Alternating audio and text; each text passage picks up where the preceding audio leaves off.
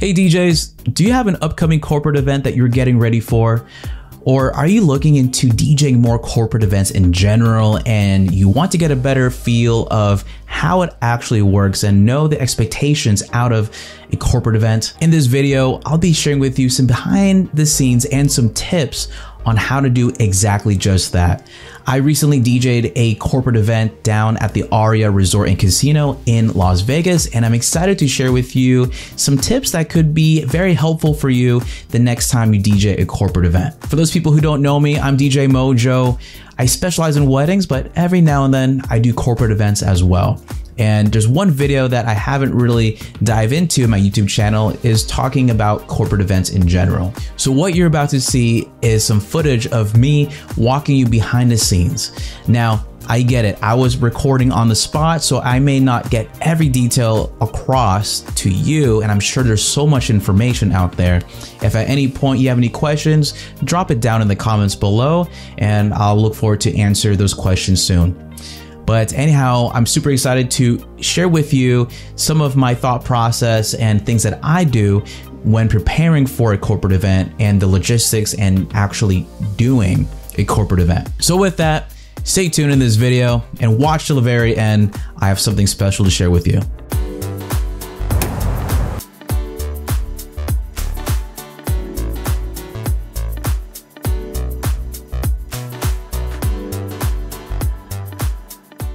So whenever you do a hotel, any kind of event, weddings, corporate events, whenever you're DJing at a hotel, you want to make sure that you check in security. So, and then they will give you some kind of badge. So that way they know who you are. You can identify yourself. So you can go around the back of house and do your thing. You want to make sure you give yourself enough time to find where the loading dock is, check it with security, and then unload. Because it does take time from the moment you unload your gear to the actual room that you'll be. So my tip, just be here super early so you'll be ready for anything. Right now we're about to unload our gear. Everything's in my cargo van. I'm using my video DJ booth, my Toadmatic. I'm using my Bass Boss speakers here today, and we're gonna have a good time. So follow me. It really depends on the event. Corporate events, sometimes there's a sound system already provided, and sometimes they rely on the DJ to provide all the sound gear. In this case, I'm the one in charge of bringing the sound, and I decided to use my Bass Boss speakers, which these are amazing. They sound really good. Yeah, they're a bit pricey, but they are worth it. So today I'm rocking my BB15, and inside right there is my Bass Boss DV12. I don't have a cover for my BB15. I think it's okay. I still use the foam that it came with and just use that to protect it. But for my DV12s, I got them all covered up. I use a company called Studio Slips. Shout out to my DJ friend, DJ Amo. He's the one who recommended me, and it came with a really good cover here. And there's a little identifier at which I could put a business card in so people know that this is my gear. And you have the ability to have different options of pockets. And I chose a back pocket right here to hold my power cables for it. I love this case. This is a DV12. This is heavy, by the way. This is a 63-pound, 12-inch speaker. And this is my sub right here. I brought two of each that we'll bring. And I'm gonna show you something really cool. This is gonna be my Gator frameworks. So since my DV12 is a heavy speaker top, these guys right here, this uses a powerful lift. And I'm gonna show you this more later, but I recommend if you do have a super heavy top, use one of these guys. But what it does is that once you open up the latch, it's automatically going to raise the speaker without much effort. So you can safely lift the speaker up above and not struggle as much. So these are a bit pricey. These are worth the investment because, hey, you know what? You want to work smarter, not harder. Whenever you're DJing a corporate event or whatever, bring different kinds of outfits. I have this top jacket if I want to wear this so I can send out against my black shirt. Or I have this black collared shirt and a dark jacket on top. So we want to look professional here. It really depends on the event, but you want to maybe have different options. And this guy right here are my Bass Boss SV9s. These are great speakers. These are the Mark IIs. And I got them with a custom covers from Undercovers. So they made this nice cover for my speakers to protect my investment. Comes with a business card holder right here, and I include a pocket back here as well.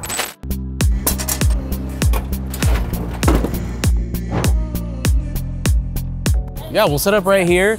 I'm thinking just having like a speaker to here to cover this side and one over here. So first of all, that was a great check-in. Just before we get things started, it's nice to meet with the key people who are involved, and that's what we did here. Just making sure that we're all set. So what's really important, like for your setup, is knowing the purpose of this event. And as you can see here, there's lots of vendors. This is like a trade show for a conference. And knowing I've done events like this before where, you know what, the main goal is like, we want to make sure that people can enjoy themselves, but also still be able to hear themselves when they talk. I'm trying to be considerate of these companies, these booths, these vendors who are right next to me as a DJ. So if people are coming up here, I want to make sure it's loud enough but not too loud where they can't talk. That was good. Now it's time to set up our gear. Right now it's 4:47 p.m. We are almost done setting up. I am stationed here, got my bass bar speakers up, and I have power running through. I'm about to start my system. I have the video that the company sent me. Not only did they hire me, but they also wanted to get my video DJ booth. So I can display a graphic, and they decided to send me a video that promotes this event, which is called Oasis. So I have it on front of my TV screen right here.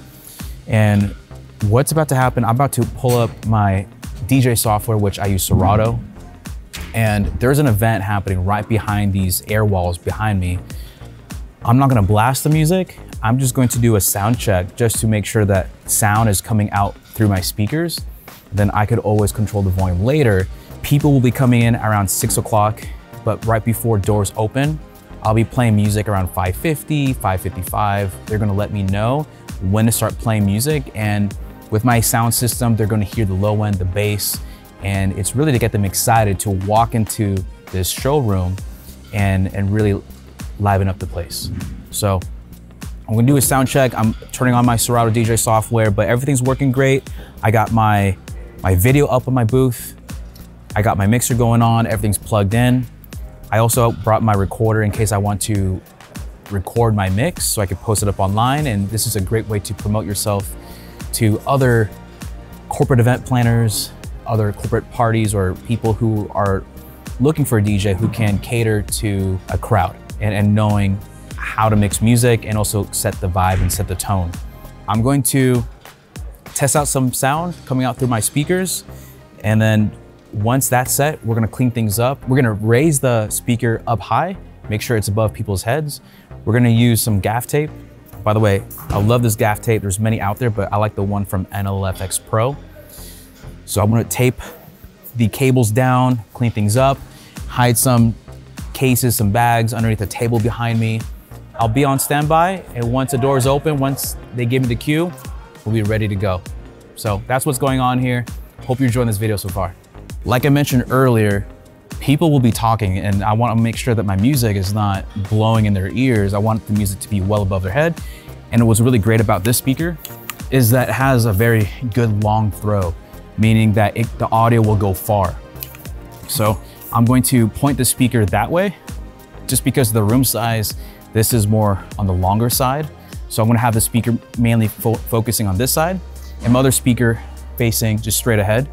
What's really great about this speaker as well is that it has a 120-degree wide dispersion. So it has more wide coverage and it has long throw. And it's lots of room for volume in case you want to go loud. But see, this goes pretty high. Goes well above people's heads. I'll lock it in. I could turn it this way. There we go. And then later I'll clean up the cables and we're set. So what's really important before you raise this up is that you adjust the top volume. Make sure it's already at the right volume that you want it to be at. When you're ever using a subwoofer, you need to find out that perfect balance between how high you want your tops to be versus the low end. The subs is really good, but you have to find that mix where, I mean, personally, I like it, my setting on the top around the 2 o'clock position, paired with my subs at the 12 o'clock position for my subs. It really creates a nice balance where you can hear the low end, but still get that clarity. If I have the tops at 12 o'clock, it sounds very muddy. I mean, don't get me wrong, it sounds amazing, like so like boomy. But the thing is, I'm more about the clarity as well. And so do my clients. So I adjusted my tops to be a little bit more past 12 o'clock at 2 o'clock position. And with that ratio with the low end, it sounds really great.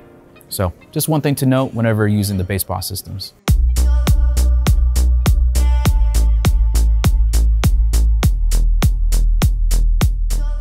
What I'm doing right now is having a backup plan. Now, besides my Serato DJ software, playing music, you have to ask yourself, okay, what if the music's down? What are you going to do next? So what I have with me is my iPad mini. I'm gonna have my Spotify app up. I already have a backup playlist in case something happens to my system, I need to do a reset or whatnot. With my laptop or my Serato DJ software, I'm gonna use my Spotify app to play some background music while I troubleshoot. But this is my contingency plan in case something happens. This is a Spotify playlist that I've already curated for this event, just something a little bit as a backup. I already have a cable already connected to my mixer, so I'm ready to go. In case I need to play some music in the background, I can just switch it on and I have music while I troubleshoot. And that's the thing about the corporate events, is that they're expecting you to be the professional, so you should know what you're doing and have backups. Like for example, I have another laptop with me in case something happens. So you just want to become prepared.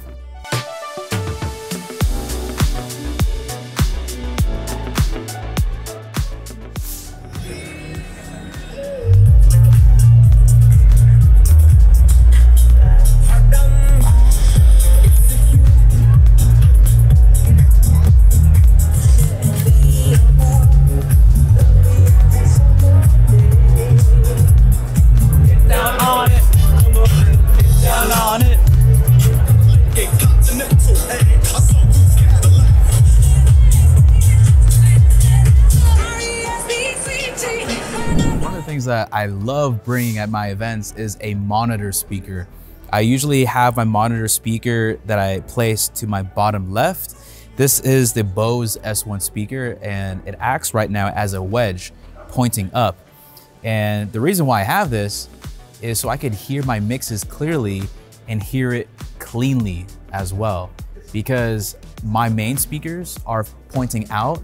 Yes, I could hear the low end, but I really want to hear the clarity of the music that I'm playing out.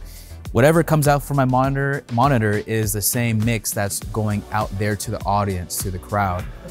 And when I make my transitions, I need to be able to hear all the frequencies that I'm playing.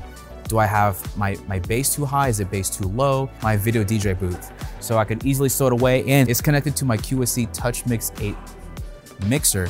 So I'm able to control what goes to my monitor as well.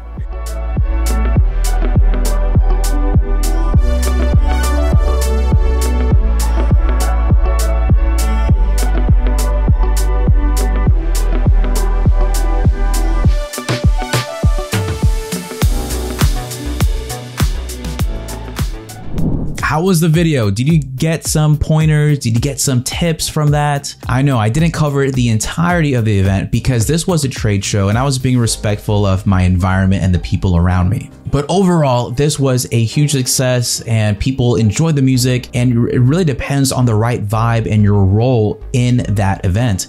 Whether you're starting a dance party, whether you're playing some background music to set the vibe. In this case, that was my role at this event. It's really important to have a clear understanding with your client to see how you can help them with their event. Now, since you've watched till the very end, now this is something I'm willing to share with you, is all the questions that I ask my clients whenever I DJ a corporate event. If you're interested in the questions that I share with my clients, I'll leave it down in the link below so you can access them. Also, if you want to know the app that I send out to my clients to help them prepare the music and all the details, I use this app called Vibo. Vibo is an amazing app that not only do I use it for my wedding clients, I also use it for my corporate clients, and it keeps all the details and organization in one place. If you're interested in checking out Vibo, I'll leave it down in the link below. So check it out in the description for the questions that I send out and the app that I actually use for corporate events. Well, I'm DJ Mojo. If you enjoy this video, give this video a thumbs up or a like or heart, and leave it down in the comments anything else that you want me to talk about or share. And for those DJs who want to learn more about the wedding side of things and need some help and coaching with that, check out my website, weddingdjmastery.com. Well, thank you so much for watching, but let me ask you, what if you don't do corporate events and you focus more on weddings? Then watch these videos here.